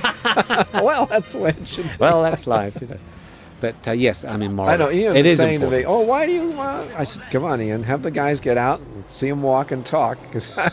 No, I think you're absolutely right. I think it's imperative. This thing here, the Perrier. Remember this? All the. Well, it's interesting that it seems seriously like product placement. I think we went to Pepsi, we went to Coke, and they wouldn't do it. And Pepsi, of course, offered to do it, so we took them up. Now, this is a great. I just want to say on that, the problem with it is that you have to get a case of empties, because you can't do that with real full thing. So you really have to have the approval of some organization. So that's why I end up with Perrier. The great special effects. I love this. This was your idea. This whole statue on top. That was the idea. All hitting your the bridge. storyboard and everything. It worked out well. Got a lot of laughs. And people love it. And very well edited again by Terry. And then the little grace note here at the end of this scene is the the one that people love the most. Bond straightening his tie. Yes, it's just perfect Bond, really. Now, this was a little bit of a story glitch coming up. I mean, as you'll see, of course, the tank suddenly pulls up on the bridge above, and you wonder how the hell the tank got there. I think it's legitimate, but on the other hand, you feel, well, that it's something. Well, you plant the seed. You get away with Bond it. was watching, so Bond is doing something to get it. So I mean, it's weak, but we get away with it, I suppose, is the best you can actually say. The bridge, of course, is it's all cheated because there is no bridge above the train. This is a location up near Peterborough in England, the old sugar factory, I seem to remember. And this train, of course, is another Peter Lamont special. Well, we took a real locomotive and put all this cladding on. We had steel workers. It's all fully cladded with real iron. Absolutely. Now, this is a great sequence, again with Derek Meddings, where he, after the interior of the train, where it's a combination of models, the real train, special effects. But the real credit goes to Derek Meddings, because the train and what happens at the end of this sequence is all him, really. And Famke had a little bit of a concern that she didn't have enough dialogue in this scene, but the way her reactions were done, what you gave her to do as far as reactions, makes dialogue almost irrelevant for her. Well, it's interesting. I remember she was upset at the time at this scene, because here she is sitting in the background. Everybody else seems to have the work to do, and of course, because she had nothing to say, she was upset about it. But I had to convince her, of course, that you don't need to say lines to actually be effective. And after the train crashes, of course, I remember she got a laugh just by cutting to her reaction, getting up silently off the floor, and subsequent reactions in the train. That's right. When she says he's going to ram us, everybody laughs. I know. She looks like she's looking forward to it. Yes, well, of course she is looking forward to it, but it's true. I mean, now here's a model shot. Look, this one of the tank. We weren't allowed to put the real tank in the middle of the railway line. But that was a full-size model. No. That was the smaller model. That's the full size one. The reverses, but it's all done, and it's great when even we ourselves don't know what's model and what's real, because it's obviously it all works. Here we go. That's our real train, and of course now we're on to the model. Bond. Only Bond. Yeah, that's what she got. That was the great laugh. She got a great laugh on that. Here we go.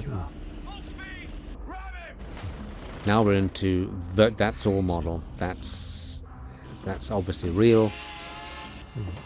And the studio, and this is all model. What you see from now on.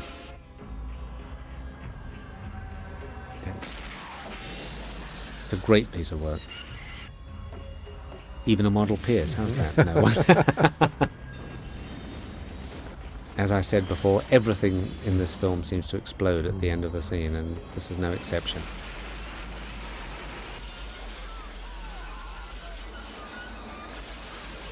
Very tough scenes to do, actually. I mean, interior scenes. I think the scenes I found the most difficult and frustrating, and the ones I hated most are the ones I hated doing most are the ones in this train. Well, it was a long, narrow set, and there was We couldn't fly the walls. It was all locked down because the lights were in and everything. But it's effective. I mean, it works extremely well. But from a director's point of view, it was very, very frustrating.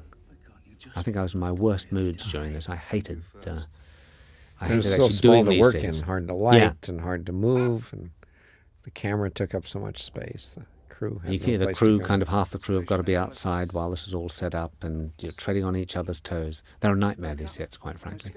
But the scenes turned out well, and Where is she? for that I was pleased. It was quite a long shoot in here as well. What you have to do as a director is shoot with the lights, is what we call it, which means that you shoot every setup right throughout the scene one way, you then light the other way, and you shoot everything. You progress through the whole scene again and shoot with all the lights in the other direction. So, back where we started, James. Okay, here we are, and there's Oromov has just come in. Everyone, of course, wearing suits, and Oromov in his military splendor and so forth. Which brings me to Lindy Hemmings, of course, who was the costume designer. Now, she had done 4 weddings and a funeral, Mike, before that, yes, hadn't she? had. And, had a wonderful CV, and I, and came right to. She wanted authentic uniforms from the Russians. Everything is the way they should have been. She went and you can't really buy the stuff. You actually have to have most of it made, but nevertheless, address the women, I think. And, of course, the great thing that we all looked at each other and said, no boiler suits. Do you remember? Those terrible, those orange and green jumpsuits. Jumpsuits. In every Bond film, they've got jumpsuits But on. she had a lot of fun with Famke. Famke's nice and tall, has a great figure, and could wear all these wonderful costumes, sort of. Yes. And she put Sean Bean in black all the time, the villain and so forth. So he wears black, and she did a terrific job. I think she's working with Jack Nicholson at the moment doing a film. Fine. Thank you very much. Again, this was a complicated scene to shoot, given that we had the this very tight set. What are you doing? And again, there's a lot of humour in this scene as well. I mean, humour and tension. Yeah, it's a chance to get. Of course, in the plot, you have to track them to their next position from here, using, of course, Alan Cummings' own computer against him to track him down. So that's right. That's part of the fun of it.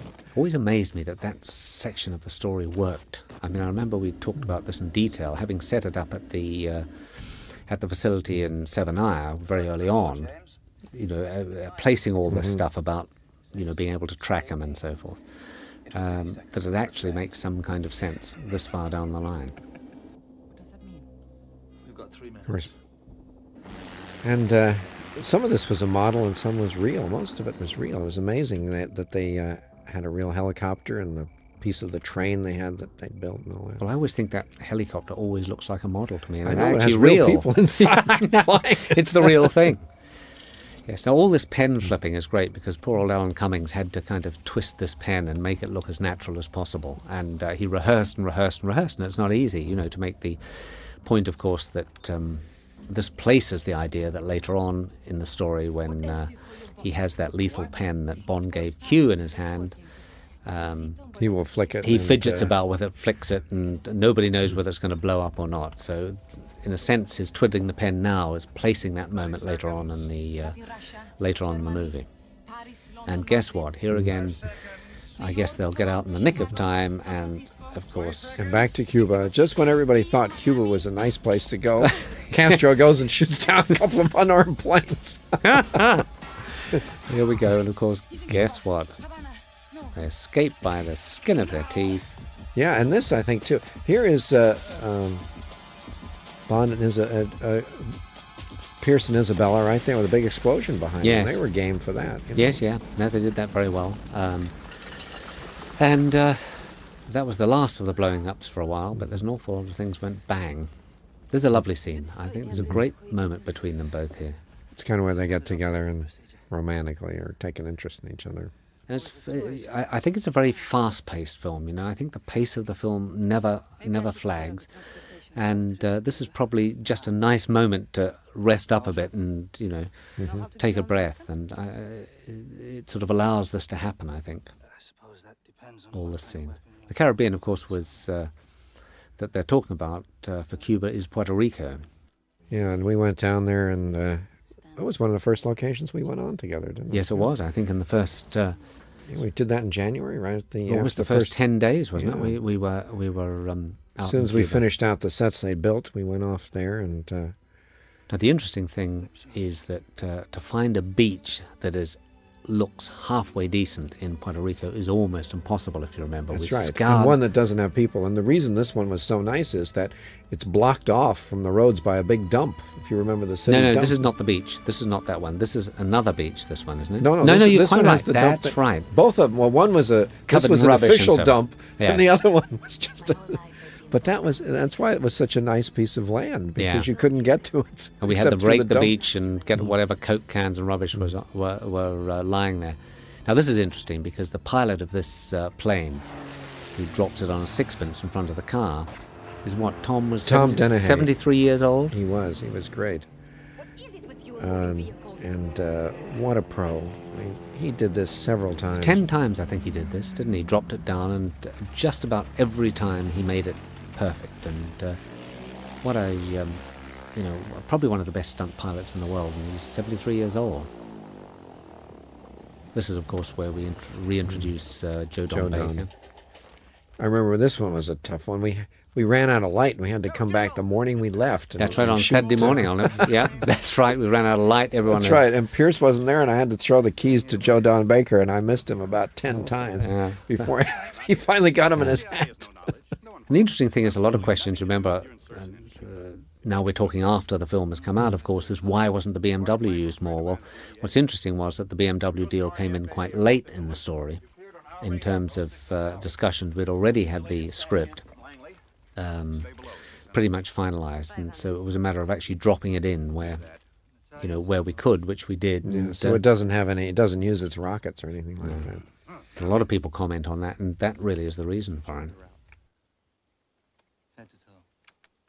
Joe Don was he was always trying to figure out how to make this scene interesting. Yes. Yes, I don't think he ever quite understood the scene. But also the weather was absolutely gorgeous, wasn't it? Oh, we were so lucky. Really, we fell on our feet here. The weather was magnificent because it was so unpredictable that time of year. Yeah. A beautiful little area as well. The car looks great, of course. Yeah, well, there was only 2 of these in the world. At the time, these were the 2 prototypes, and if anything happened to them. Well, BMW would have killed us. Also the other thing was they were trying to keep it under wraps and hide it. It was a hoot, of course, because the first thing that came out was a news helicopter, and I think the paper was in the picture of the BMW was in the next day, wasn't it? I know. The local paper. They kept it under wraps. They always had it under cover on the street, whenever they transported it. Yeah. But of course, the press will always find a way, and they did. Now comes the romantic scene here. It's a scene which we liked, and it's a very interesting scene. It's a very beautiful scene as well. It's sort of a departure from the Bond types of scenes. There have been romantic scenes, but never quite in this tone. But worked out really well. I had some doubts about it myself, but well, actually, Bruce, I'll never forget when he was writing this scene. The previous version to this had a hilarious line where he was quoting from The Ancient Mariner. That's right. My ship is so big. What was it? My boat is so small, the ocean is so big. My boat.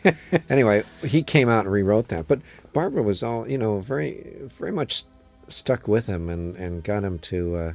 And she you did. kept at it too to really make this scene work. And now this is a scene I rehearsed for 2 hours the night before with them. I got them into a hotel room, and we rehearsed for a long time because it's a very difficult scene to pull off and make convincing without making it, seem like.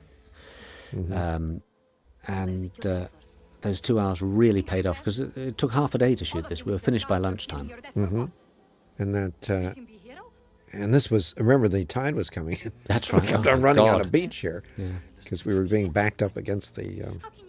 Now, the this cliffs. was genuinely the only bit of beach, and the whole I covered in the helicopter when I was doing my location scouting. I think I went right round the whole island from top to bottom. I think you probably did at one point as well, looking for lakes. And no luck. And so we had to. This was the only bit of beach that that was possible to shoot on. No, this was a wonderful thing you did here because you did this all in one shot. Yeah. The whole scene is played in this one nice shot, and it's a really. Well, again, what's interesting, if you remember, the script called for basically a love scene where they get together in bed and get at it. But I remember thinking about it sort of days before, thinking it just simply won't work. You know, that it just didn't feel right that he should be.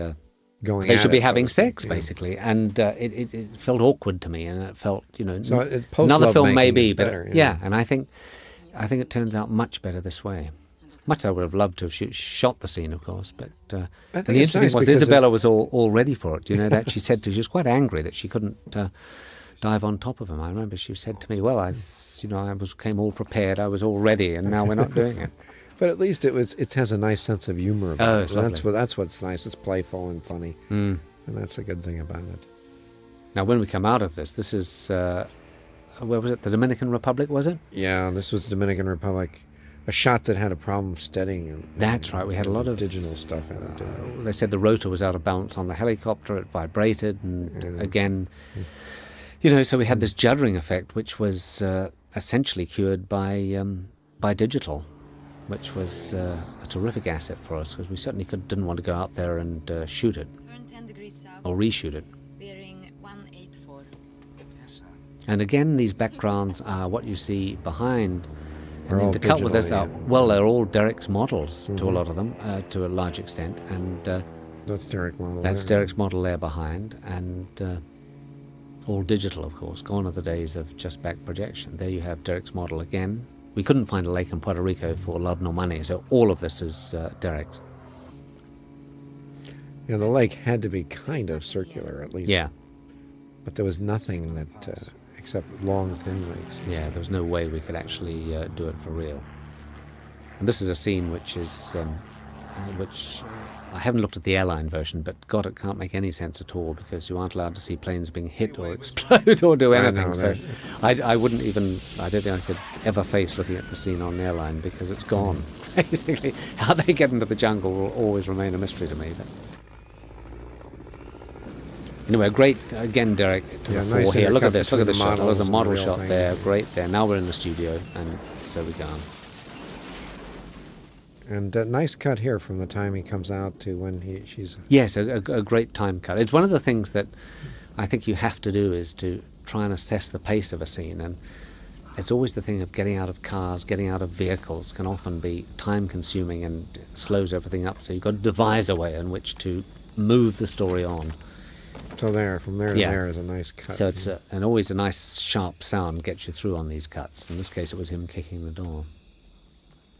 Now, the next sequence is interesting. They go down here. All of this is Peter Lamont in the studio, which is he did a great job with. But the next sequence where he sees the helicopter, again, was a slight cheat. And, of course, you'll be able to recognize from Apocalypse Now, probably not nearly as good as that, but it was that kind of slightly hallucinatory kind of image of the helicopter. And again, with the sound effects and so forth. But I remember Martin Sheen lying on the bed in this great image that Coppola had of the helicopter. The stunt girl here coming down, she'd just come off Waterworld, fed up, she'd done months at it, and nothing appeared to be happening. And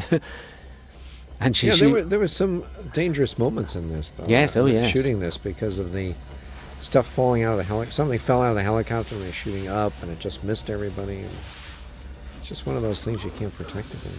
Great scene here between Nice the entrance. Yes. And of course, she does it marvelously. God, she's she's violent as hell. I love it. Lindsay Hemmings come with with this uniform for her. Yes, kind of militaristic. It all looks a bit Nazi, of course, and that's exactly that. She looks great. And, it's interesting, she's doing a lot of work here and selling it, but I tell you, Pierce is equal. Look at the way he's selling that, And of course, actually, he's sitting on something. Yeah, this headbutt was taken out in England. That's right. No headbutts. We had a 12 certificate on that? A 12 certificate and yes, a fitting in. Again, we had lessen the writhing and so forth in this because of the sensors, but I don't feel anywhere down the line we really suffered because of the sensor cuts, I must say. And I thought, given we got a 12 certificate in England and I think a 13 in America, I was very happy with... yeah, it worked out well. One of the groaners there. One of the groan lines, of course, yeah, and we debated about whether... In fact, I cut it out at one point because I thought this is just too bad. But I'm not sure whether you convinced me to put it back in. But of course, people do laugh at it, so it was right to leave it back in. They expect it, don't they? They always expect something, and I think they don't expect necessarily the most brilliant line, but they expect something. Yes. Here we are in the Peter Lamont set that was 3 stories high, all made out of structural steel. It was for real because everybody had to run around on it, so... Now this is very interesting because now what you're seeing is again Derek Meddings at his peak, and I think this dish, which of course is a real dish, but because of the complications of shooting and allowances and so forth, there was no way we could shoot it for real. So while there are real shots of the dish, this is all model, and I think he did a fantastic job on this. Yeah, well, of course, to bring it out of the water, we had look to at do this. that in model. Yeah, that's all. This is all model. And the most difficult thing with model is water. You always have to build a big enough. Give it the model. scale and the sense. And I think the dish the real dish is 1,000 feet across. I think the model is 50 feet across. Now you see the 2 figures. This is all, of course, digital model, which is amazing. A lot of people have said to me, "Oh, how did you ever get is it real, that sequence when the world's greatest cat. Dish comes out of the water. well, when the transmitter comes out of the water, yeah." Better not be rejected. Okay, here we are. We're meanwhile back to what we, of course, mirrored earlier on. Now, this is the draining of the lake. I remember we talked about doing this, and we both looked at each other and said, "Well, let's write it, but we'll never do it. It's impossible." Yeah, but it's this kind of stuff that a lot of the kids like. Well, it's what Bond's all about, isn't it? Look at the scale of this thing, and it's a perfect replica of the dish. Now, I think in a second you will actually see the real dish. I think there's one shot that we have where they are about to climb onto the dish, and it's right. It's wonderful the way the shadow in there and everything. Yeah. Well, I think the shadow locks the whole thing into reality. This is all model, of course. But this is the real dish, so it gives you an idea of the scale, even though, of course, now, that's the real one. And that, of course, is the real transmitter. Yeah, now that's actually used to... it's a radio telescope. It's used to investigate deep space down in Puerto Rico. Aren't they saying that if there's any alien life up there, that this will be the transmitter that will... Possibly, yeah. It's they like to say that. They like to say it, although the scientists down there really... shrug their shoulders. Disavow it all. Well, remember this thing, how we just trying to figure out how to write the thing and then we could jam how to design this thing. And oh my God. Finally a big chain drive. Now this is an interesting sequence. This is a real combination of location, studio, model, and a bit of digital. Now this is all studio, this stuff. All the close-up stuff of them, that's model. Right? And this is all studio, and all the wide shots like that are model. And the points of view like that are the real dish. We roll the camera down the real dish to get that kind of effect. That's right. So, I mean, it's pretty seamless, I think, the whole sequence. And it's a sequence that I remember thinking about simply because, how the hell do you get them from the edge of the dish into the control room fast? Well, that was the only solution. On my count. 3. It's a great set, this. I mean, he really... in that true tradition of Bond, it's admittedly the control room again, but it's certainly very well done by Peter Lamont. And Sean Bean kept it going here. He's a good actor. He's very, he's not too well known in the States now, but I think he has that Sharp's Rifle series that he's in England. He's a big star. Very much so, and he's very successful in England. A very low-key villain, actually. God save the Queen. Here we are back in the big set, right at the top. That's right, and this is where we had to use we probably get the widest shots of the set. All on different levels. Interesting, the studio that we, or should I say the factory we converted into the studio, had low ceilings, didn't it? So in a way, everything had to be compressed to... we had 40-foot ceilings, but you know, we built a huge stages. The 2 stages we had were as big as any stages in Europe. Yeah. Now, there's a great reaction here, actually, where Bond, he fires the gun. And I think this is perfect Bond. Watch this. Yeah. Just nudges his head back like it's a fly buzzing around his ear. And I think that's perfect Bond. A good set to work in this. I mean, a lot of space and interesting, a well-designed set. And this is something that I enjoyed. Again, of course, we blow the hell out of it at the end of it, but as in all Bond films, every control room seems to erupt at the end of it, but we'll come to.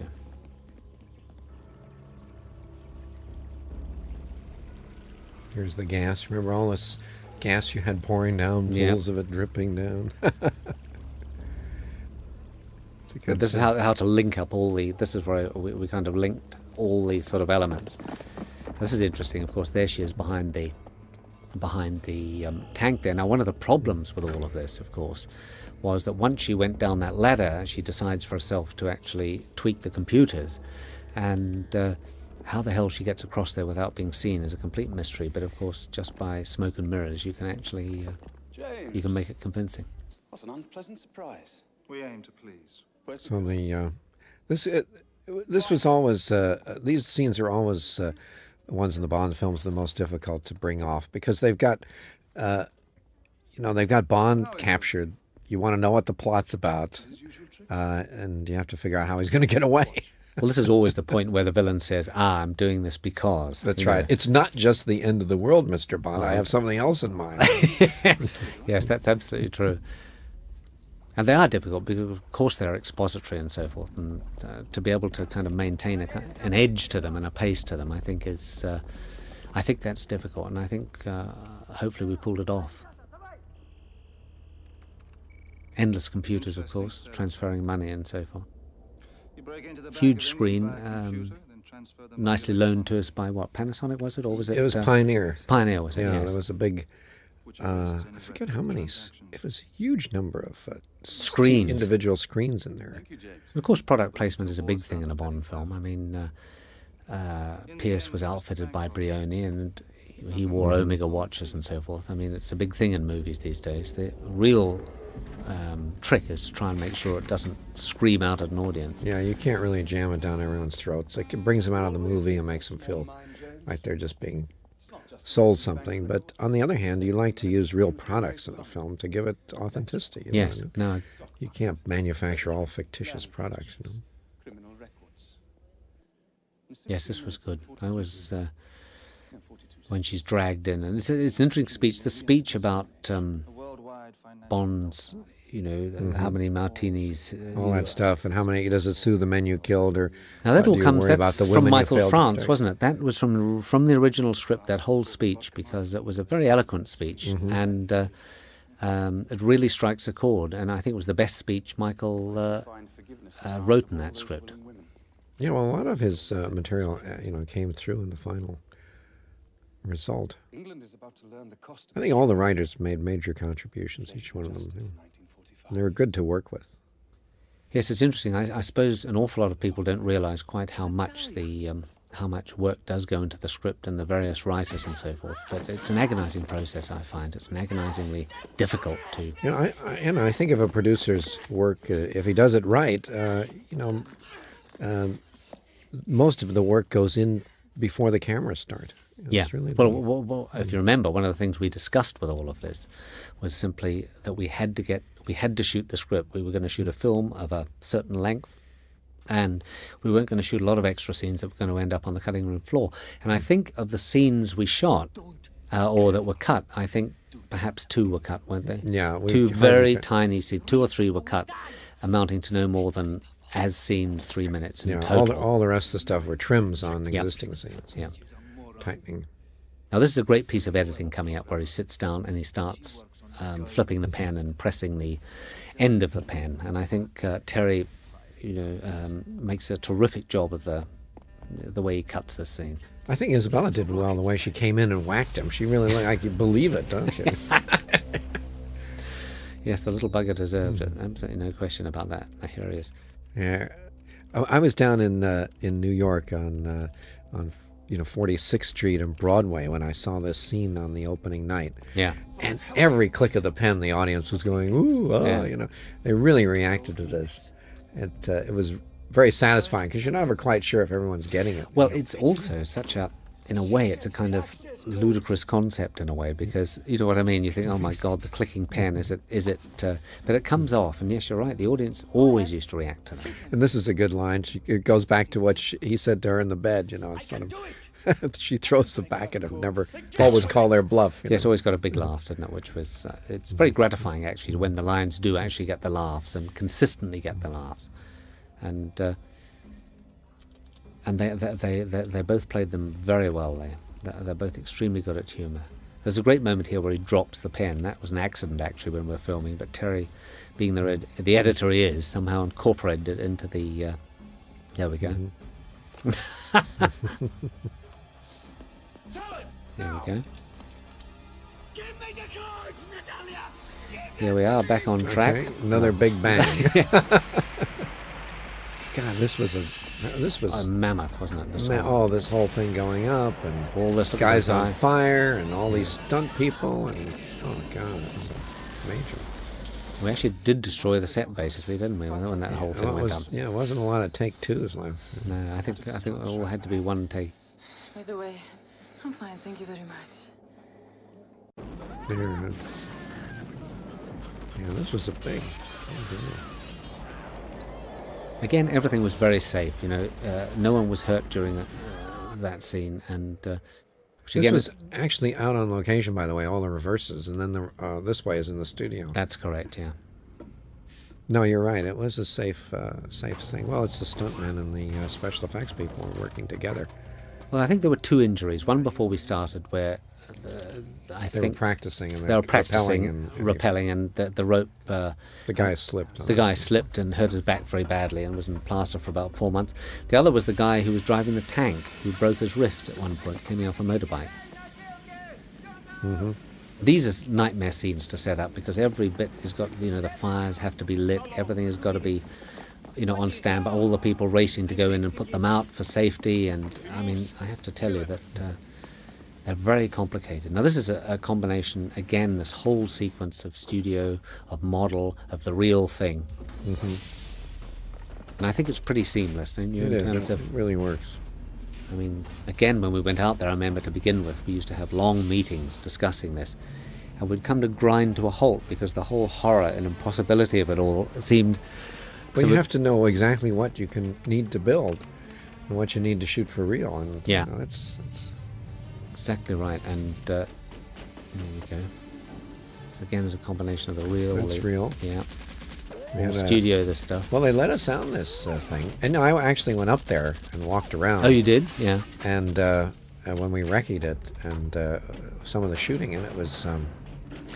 it's scary because when you look down, there's an open grid. You're standing on, you feel like you're standing on air. It's not... all those platforms are all open steel. Yeah. Here we go. That's a good... that was great. Up there. The double's working up there and doing those stunts. It all cuts pretty 500 feet off the ground. Yep. And again, the chain room worked extremely well. That was a kind of late. Remember, we changed it. I can't quite remember what we had before. I had to redraw the whole thing, but it kind of works. We had to come up with something that was pretty simple and people understood. Now, these are the two guys doing it themselves, basically, which is... I'm not over those stuntmen obviously doing that sequence, but Pierce and Sean rehearsed this stuff. And the fight you'll see, the fist fight that's coming up, they did just about everything in the fight. I remember you saying you wanted to duplicate from Russia with Love the fight in the train. You always thought that was the best, and you wanted to get that physicality back in. That's right, and a heavy hitting in a very small space. And I always thought that was a great sequence in From Russia with Love. and we tried to kind of duplicate, I suppose. It was in this upcoming sequence. That sequence there's a combination of studio and the real thing. Yeah, this is the fight that's coming up. This is the great fight that's coming up, yeah. And they did it all except for one shot as he goes through the wall. Yeah. That was the only thing. And other than that, it's all them. It's amazing. Yeah. They rehearsed with Simon for a long time. It was really good. They sell it really well, these two. I shot all this handheld, of course, because just to give the sort of violence of the piece. The lighting was good in yeah, here too. Very low Phil key. did a great job of kind of getting a real atmosphere of being inside this claustrophobic space. With just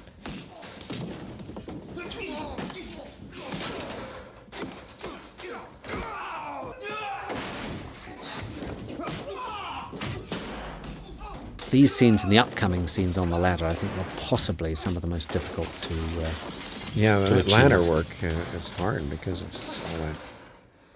You can't really hold people on a total vertical, and yet you need some of that. And an awful lot of green screen and stuff, but I think it worked extremely well. And here he's got the gun on Bond. Nobody ever pulls the trigger straight away on Bond. There's always some kind of speech where even meanwhile he gets away. Now this is all green screen. Yeah. Very good model, green screen. Now that's the shot where pierced at his nuts. Yeah, and he hurt his hand, didn't he? He hurt his hand and he hurt his back. And I said, I want to do take 2. And he said, right. He said, he screamed at me, you get one more take and that's it. You can blame him. It looks very convincing, all this stuff. I mean, it's really... we had to figure out the angles, where that little sump would be where in a little the picture. Sump would be, yeah. It's very convincing to me. It was. Some of this is in the painted background in the studio. Some's outside. We did a lot of sky replacements to get the matching, correct. Because obviously, if you're shooting between model, the location, and the studio, it's almost impossible to match. So you can replace skies digitally, relatively simply. So that's what we did. There's a great stunt coming up. Oh no, he's gone down the ladder already, has he? Yeah. Yes, that's right. I did that fall. Yeah, great angle that, because there's a wire leading up that they took out digitally. There he is. Boom, ouch. It's all good stuff. Oh, look, marvellous, this sequence. Speak to me!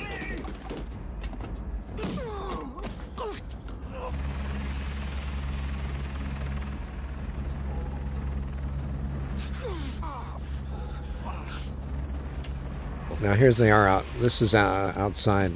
Where is there? Oops, no. That's more. That's digital, of course. It's the jump. Yeah, and then we go to the model for the bit where, of course, he falls. All of that's model. Again, it's pretty seamless, all that stuff. He lets him go.